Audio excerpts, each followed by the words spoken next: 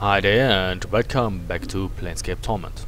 I'm Baron and we're about to enter the third level of the mortuary. Done. Done. All those cabinets seem to be empty. Alright. Oh no, there's a charcoal charm. Alright. So there's an entrance here and an entrance here.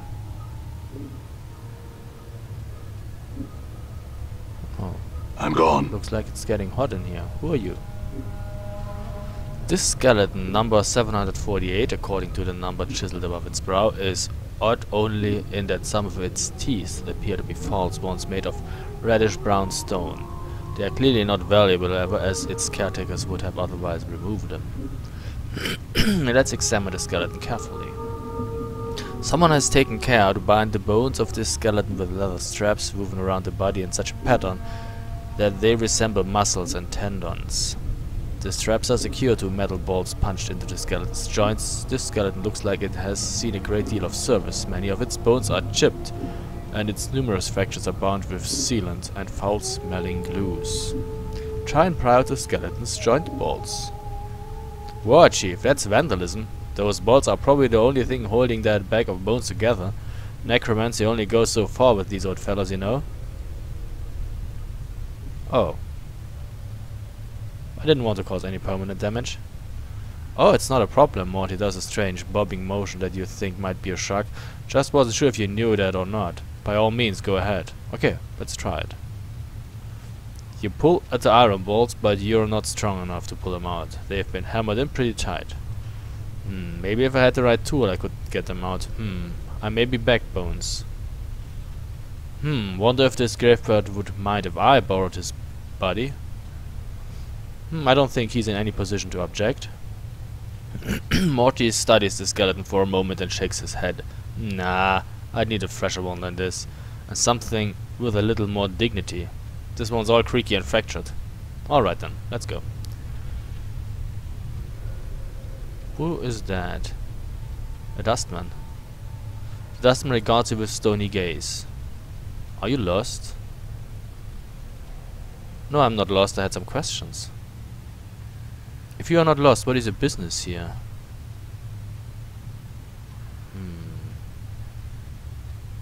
I'm here to see someone. Who are you here to see? I'm here to see Dahl. Dahl is most likely in the receiving room on the second floor. He's quite busy and not in the best of health. Unless you have pressing business, I would not disturb him. Very well, thanks for the information. The dustman nods and then returns to his duties. Okay, so well, it's not that difficult to fool them. The skeleton turns to face you. 42 has been chiseled into its forehead, and a number of its bones, mostly the jaws and joints, have been bound with leather straps. A black smock is draped over its body. I think this is the corpse I had that memory about. At the sound of your voice, the skeleton suddenly straightens up. It crosses its arms over its chest, and its fingers hook into its ribcage. Cross your arms over your chest. In response, the skeleton actually drops its arms to its sides. The leather cords securing the skeleton's torso snap, and the ribcage falls outward like a pair of double doors. Reach into the ribcage, feel around. To your surprise, your hand vanishes as you reach inside the ribcage. You have a strange feeling it is somewhere else. As you reach inside the ribcage, your hand bumps against an invisible object. It's about the size of a fist and seems to be attached to the skeleton's spine. Take the item out. As you pull the item out, the skeleton suddenly disintegrates and the iron bolt securing its joint clatter to the floor. Whatever this item was, it seems to have been the only thing holding it together. Let's take a look at it then. It looks like an unremarkable lump of iron. You can't imagine why someone would hide it inside the ribcage of a skeleton. Let's take a closer look at the piece of iron. We get 250 experience points.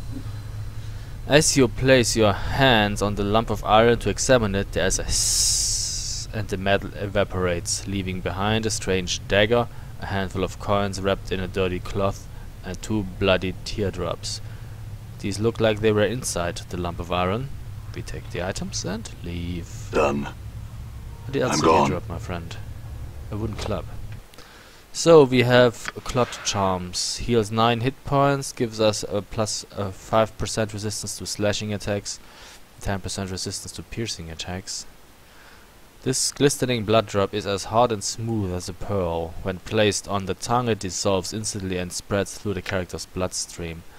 The charm simulates the user's blood into clotting and scabbing over existing wounds, healing any minor damage the user may have suffered before consuming the charm. Furthermore, as long as the charm is in effect, the player's blood becomes more aware of new wounds that occur, especially any attacks that draw blood. The charmed individual becomes more resistant to slashing and piercing attacks as their blood clots and scabs over the wounds as soon as the flesh is torn. Not too shabby. Let's put it in here. Let's put that in here. The club is a 1d6 crushing weapon. It's as good as the corpse's limb apparently. We have a green steel knife. 1 to 4 piercing damage. This razor sharp knife has been forged out of the famed Batorian green steel, found only in the wastelands of Avernus. This peculiar green ore can be tempered into metal much lighter than normal steel. In addition, green steel weapons tend to retain their remarkably fine edges and are capable of dealing out more damage than their standard counterparts. So I guess it's better than the scalpel. Let's switch it. What does that do? The charcoal charm. 50% resistance to fire, 25 resistance to magical fire. This piece of charcoal is a charred bone fragment of some creature, perhaps a finger bone or a talon.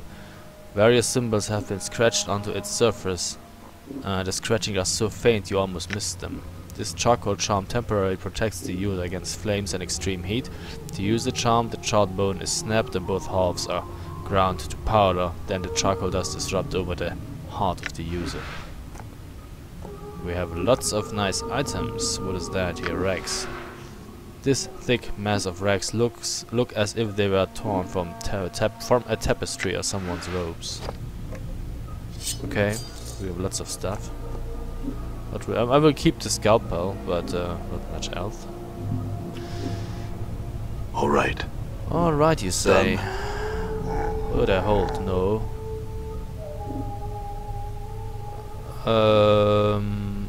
I had some questions. I was here for an interment, but there seems to have been a mistake. Who was being interred? Perhaps the services are taking place somewhere else in the mortuary? That could be. Where are the other services taking place? Several interment chambers line the pyramid of the mortuary. They follow the curve of the wall on the first and second floor. Do you know the name of the deceased? No. Then you should check with one of the guards at the front gate. They can assist you. Thank you. Well, they're easily fooled. Despite this corpse's dry, leathery skin, it's clear this was once a beautiful woman of middle years. Whomever prepared the corpse seems to take pity on her, sewing her bow lips shut with small, neat stitches and tattooing the number 832 upon her forehead in elegant script. So, doing anything later? The corpse continues to stare at you. Do we get anything nice here? Yeah. Needle and thread. I'm gone. Junk. Do we need junk? I have no idea. Done. What's up with you here, zombie worker? This reanimated corpse has had its lips sewn together and the number 310 carved into its brown. The smell of formaldehyde permeates the area around it. It turns its lifeless eyes upon you as you move to bar its path. So, seen anything interesting going on? The corpse continues to stare at you. Fine, then don't talk to me. All right. Down to second level. Crematorium. Okay, we have to check that out. What do we get here?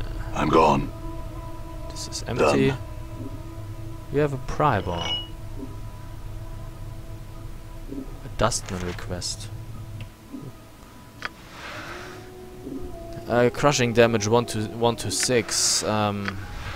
Everything seems to be seems to do crushing damage 1 to 6. Speed 4. Speed 4. This iron primer can be used to pry open doors, chests, and even the occasional reluctant ribcage. It also makes a good bludgeoning weapon when there's no time for subtlety. Okay, so let's use this then instead of the arm. So we have something that uses fists, we have something that is a club, and we have something that is an edged weapon. This container is locked. Well, unlock Forced it. What do we have? Cloth, charms, and money. Well, there are 3 skeletons here, no zombie workers. Doesn't matter. The corpse's meaty head was clearly severed at some point and hastily sewn back on. Several different sets of stitching, all in various states of unraveling, seem to indicate that the head is constantly being knocked back off and reattached during the course of its work. A number, 79, has been cut into its temple, circumscribed by a fanged circle that appears to have been branded on its forehead. Let's examine the fanged circle. The fanged circle looks like it was branded on the corpse's forehead long ago, presumably before it died. It might have been a religious icon of some sort, or a rite of passage. You notice that one of the recesses between the inner fangs has a small triangle with it, as if it had some special significance. I wonder if the space between the fangs matched the grooves of this copper earring I Updated have. my journal. The corpse makes no reply. It looks like it is too far gone to answer any of your questions.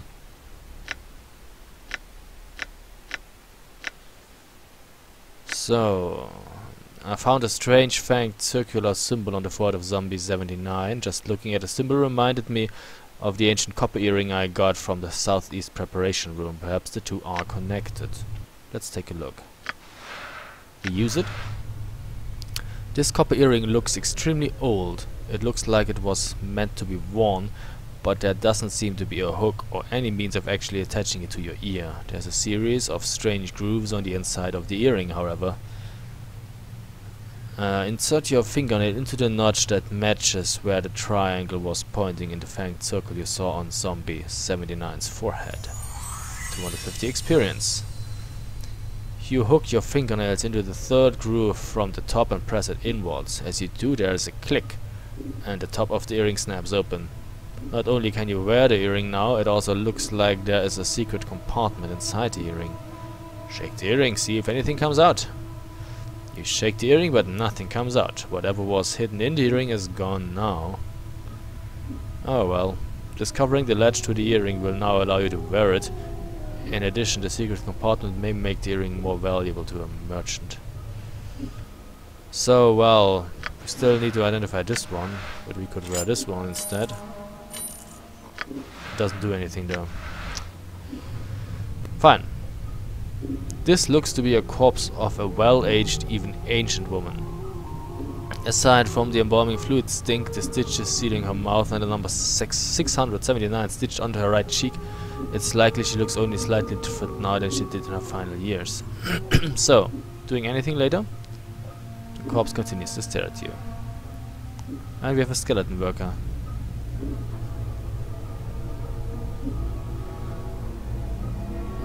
We examine the skeleton carefully. Okay. How about this skeleton, Morty? Will it do as a body? Oh, he says the same thing. Okay.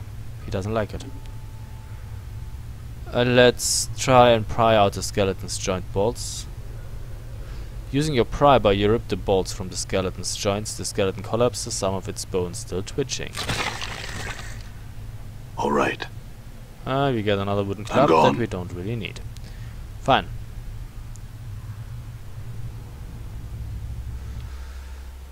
Let's continue. You there, hold. No, hold yourself. Oh, I need a key. He's gonna talk to us. No, I had some questions. I'm here to see someone. I'm here to see doll. Leave me in peace. Thank you. You're stupid.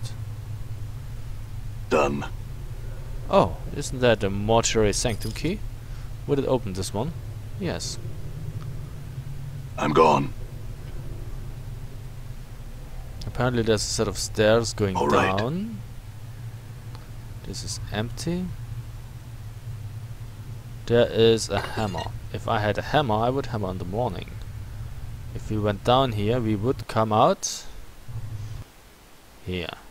We climbed up here. Okay. Let's go up again. So, well, inventory is getting crowded. The iron spike 1 to 3 piercing damage. A hammer 1 to 6 crushing damage. Leather strap. Nobody really needs that. Dustman request. Did I read that? A note written on a scrap of dry parchment. Contract the necromancer responsible for raising contractual worker 42. I know he's examined the skeleton before, but I'm certain the initial raising of the body was warped. The worker still responds to commands, but when it has completed a task, it resumes pacing in the same circular pattern as it did before. Dahl recently informed me that worker 42 exhibited the same walking pattern when it was a zombie decades ago. There may be a soul echo in the marrow of the skeleton's age, or the skeleton's age may have caused the magic animating him to decay. One of the initiates suggested it may be following an order issued by a higher-ranking dustman in the past, but I have found no records of such order. Whatever the reason for its behavior, the matter is to be restored or the worker replaced. Yeah, well, I'm afraid it was my fault. I'm just dropping some items on Morty. He can't use them since he doesn't have any hands, but hey, whatever. How much can you carry? 17, 9 out of 90. Oh, here you're actually stronger, is that correct? It's 12 to 10. Okay. No, I wanted to go to the inventory.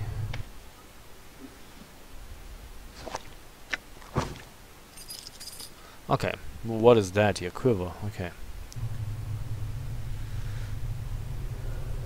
Maybe you should save. Done. What happened? Oh, Dustman, nobody likes you. The number 1146 is carved into the forehead of this walking corpse. Its lips are sewn together with coarse black thread.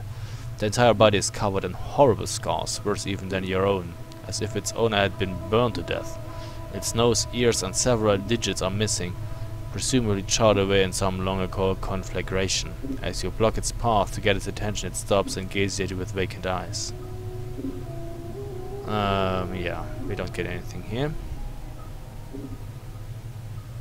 Skeleton worker. Oh, this skeleton has either seen a great deal of combat or has fallen down one too many staircases.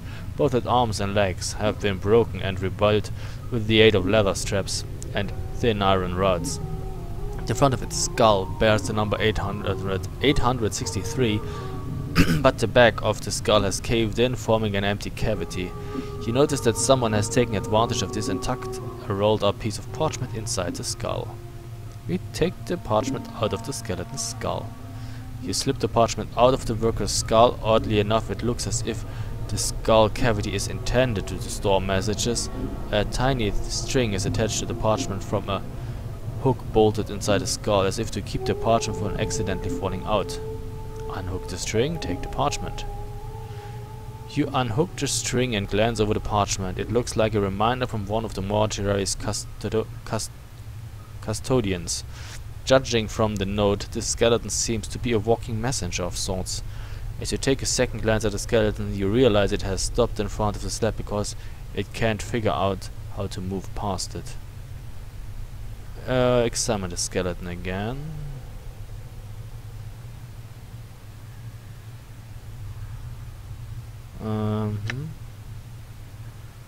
Examine the skeleton carefully. Okay, nothing new. Leave the skeleton in peace. What did we get? Mortuary reminder message. This rolled up piece of parchment appears to be some sort of message the skeleton in the mortuary was supposed to deliver. This is the third and last request for the prior, but if it has been misplaced, tell me and I shall go to the hive market and purchase another. I have no objection to maintaining the contracted workers, but I've been trying to repair the skeletons and the bolts are wedged in so tight I can't get them out. Also, some of the locks on the storage cabinets on the third floor have become stuck again due to the heat, and I need the primer to snap them open as well. If the primer is indeed lost, I will see about procuring the service of a locksmith and having the cabinet locks replaced. Your aid in this matter would be appreciated. An unreadable signature has been scrawled beneath the message. Well, I'm gone. looks like I am in possession of the primer now. What you gonna do about it? I'm gone.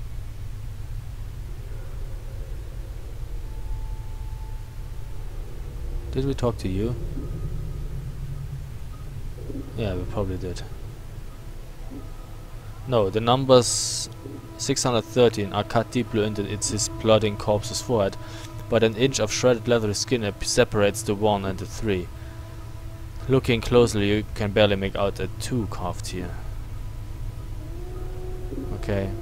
All right. Apparently there's nothing going on with the skeleton. Done. Done.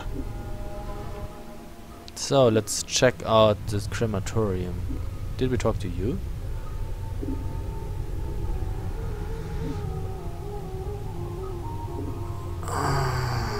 This corpse's slightly misshapen head appears to be held together by a number of narrow metal bands bolted directly into the skull.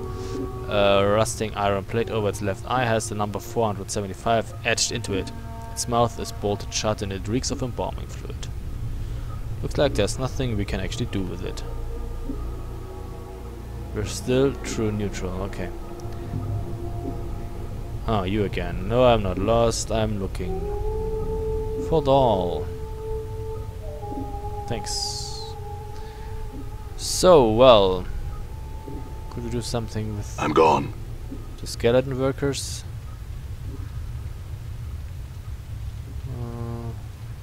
Examine it carefully. Let's leave it in peace.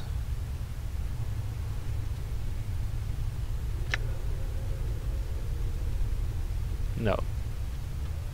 Done. Done. Okay. All right. I'm gone.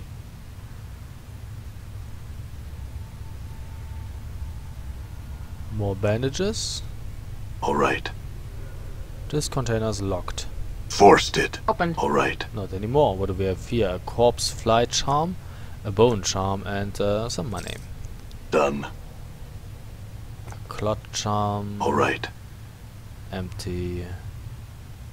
Mortuary task list and a dustman embalming charm. And inventory is almost full. So, well, what do we have? A corpse fly charm. This corpse fly charm looks like it was frozen. It appears to be dead, but you can't be sure. The magic contained within the charm is activated when the insect is consumed. When swallowed, the recipient suddenly becomes extremely nauseous. A few seconds later, the charmed individual expels a stream of insects from their nose and mouth. Provided the charmed individual can keep their wits about them after the casting, the caster can send this cloud to attack a target. That's not too bad. And here we have the bone charm. This old finger bone charm has been hollowed out and tiny symbols have been scratched on its surface. A user must snap it in two to activate it. When snapped, the bone charm temporarily strengthens the user's skeleton and acts as a ward against breaks and fractures. The charm gives the user an overall bonus to the armor class and additional resistance against crushing attacks. I think this is what we need to actually activate the thingy, the portal. Dustman embalming, a lesser charm. This strange metal bracelet has directions inscribed on the side of it. Judging from the crew text, it appears that the bracelet works by being held by a living creature. Then, while pronouncing a mantra to the true death, it is touched to the forehead of a zombie or skeleton. When this is done, the minor enchantment held within the item spreads through the corpse, strengthening their bones, killing traces of corpse rot and or grave mold, and helping to seal minor tears in the skin. This item will work on either you or Morty. Simply place it in your quick item slot and use it from the quick menu on Morty, or have Morty use it on you in order to take for it to take effect. When cast, the target gains 2 to 8 temporary hit points and a temporary bonus of +1 AC for half an hour. The extra hit points will heal the target if he is less than max hit points, as they will give him bonus hit points for half an hour.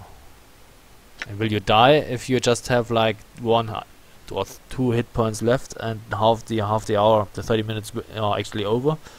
Will the additional hit points get deducted again?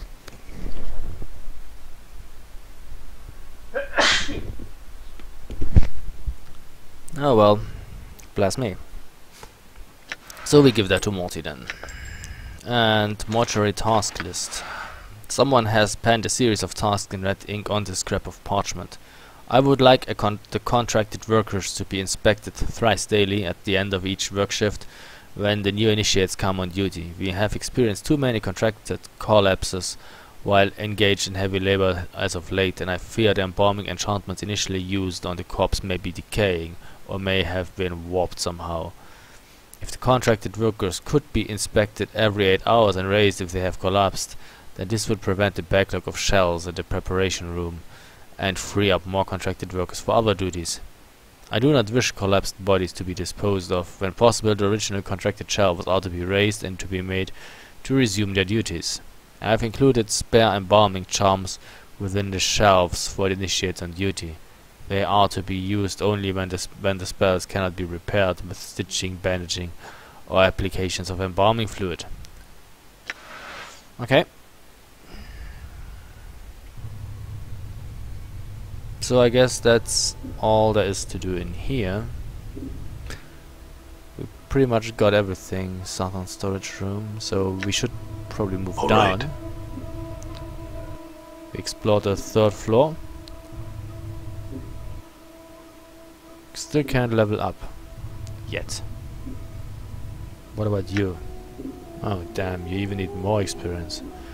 Yeah, I'm guessing that because of his high wisdom, he actually, the nameless one, gets a bigger share of the XP or bonus XP or something like that. Wasn't there a door somewhere here? Can I open that now? Yes, I can. I'm gone. Hey, what happened Done. here? Cleaning rags and bandages. I have lots of bandages. Let's talk to Done. you. The especially ghastly looking female corpse is missing its ears, nose and lips. In order to sew her jaw closed, whoever prepared her had to draw the skin especially tight around her mouth. You can still see a line of crooked yellowed teeth through the opening slit that remains. The number 891 has been carved into the flesh of her brow. So, doing anything later? The corpse continues to stare at you. Bloodstains, rust and other remains cover the surface of this metal slab. It is much larger than most of the other slabs and is sitting on a platform that allows it to be rotated. I'm gone. Yeah, okay, so there is nothing to be done here, apparently. I'm gone. There's only one skeleton running around, or Done. one zombie running around, and it doesn't do anything. That probably means we should go down. Yeah.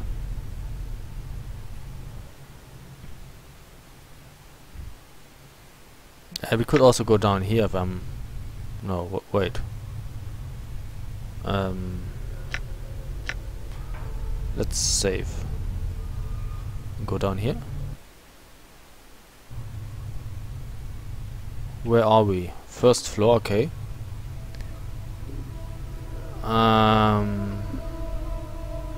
You see a stern-looking man in black robes. He is glaring at you suspiciously. You state your business. We could try to snap his neck, but it wouldn't work because our dexterity isn't high enough. We could try though. Lean in as if to whisper something to him, then snap his neck. You're not fast enough, and the dustman dodges as you lunge. When taking a step back, he claps his hands together sharply 3 times.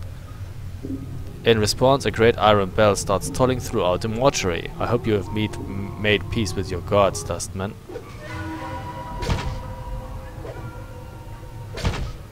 Okay, he's dead. Oh, this is a bad idea.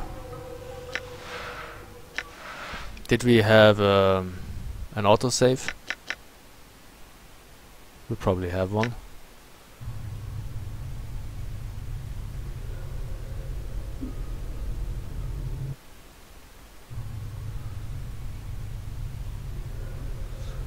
I have no trouble with killing him, but making all the other ones hostile is not a good idea. I seem to be lost.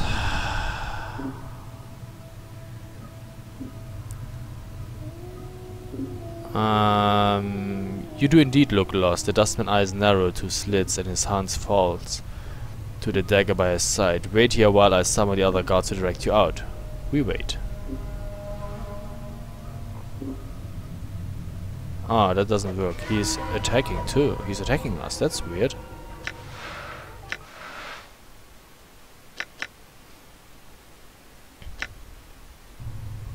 I'm gone. I'm gone.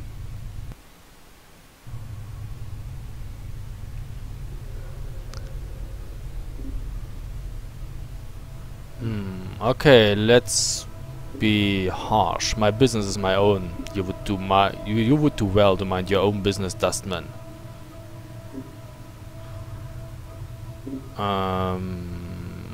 Call your friends, thus they look forward to meeting them. Ah, it still doesn't work.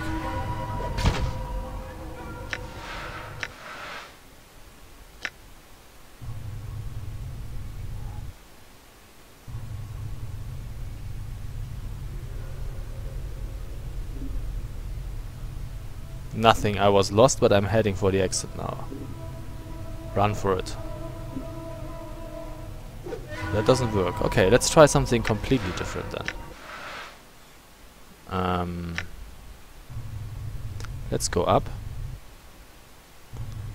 All right.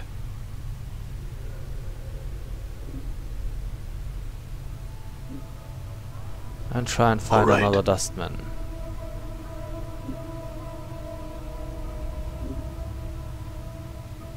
All right. You seem to be a dustman. We kill you. You're dead. Oh, no, they are hostile too.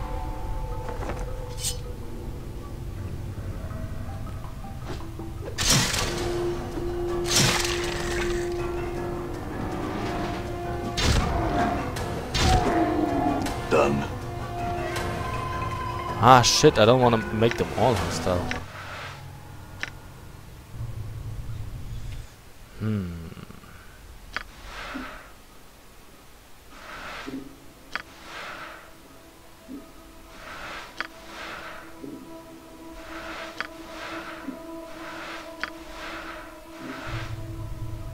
Let's try the other entrance then. All right.